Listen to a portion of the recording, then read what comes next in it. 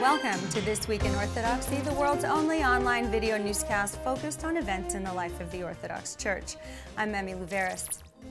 In news from around the globe, our top story has press reports confirming that the geographical borders of the Episcopal assemblies in North and South America will be changed.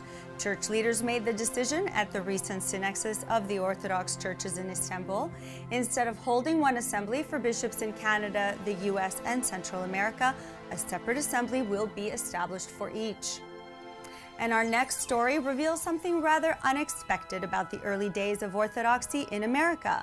March 27th will be the 247th anniversary of the repose of Colonel Philip Ludwell III of Williamsburg, Virginia. Who is that, and what does he have to do with the Orthodox Church, you might ask? Well, he's the earliest known recorded convert to Orthodox Christianity in America and happens to be an important historical figure in colonial Virginia. He was the largest landowner and friend and relative of many founding fathers, including George Washington and Benjamin Franklin. He translated the Divine Liturgy and other Orthodox texts into English in the 1740s and raised his family in the Orthodox faith. To mark the occasion, on March 16th, the Russian Orthodox Church outside Russia celebrated the first ever Orthodox Christian Divine Liturgy in a place well known to Ludwell himself, the College of William and Mary's historic Wren Chapel. And highlighting the expansion of the Orthodox Church in places you might not expect, first on the west coast of Scotland to a scenic chain of islands.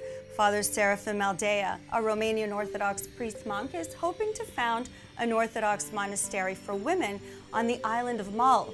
Nearly 1 million people per year travel through Mull as pilgrims on their way to the famous Isle of Iona, the center of medieval Irish monasticism.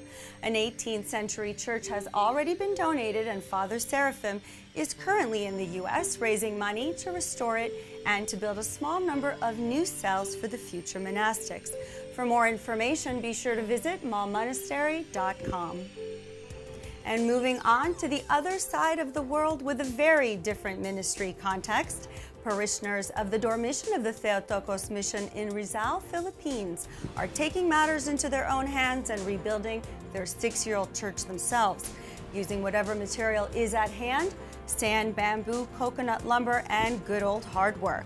The mission parish serves 65 families living below the poverty line and is part of the Antiochian Orthodox Christian Archdiocese of Australia, New Zealand, and the Philippines.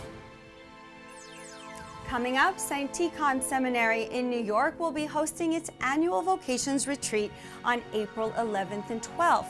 The weekend encounter is designed to help men discern their calling to serve the Lord and His Church. The theme for this year's retreat is responding to Jesus' call, "Be my priest." There is no cost for participating.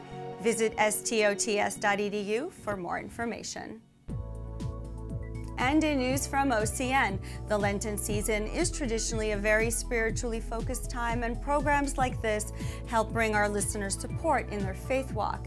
As you may know, all of OCN's projects, including podcasts, radio programs, blogs, and web-based ministries, are 100% listener supported. Gifts from people like you are what make the ministry possible. Please consider making a donation this Lenten season to help us spread the joy of Orthodoxy at Pascha and throughout the year. You can donate by visiting our website at myocn.net, and also by purchasing Orthodox books, CDs, and other religious items on OCN's Amazon store.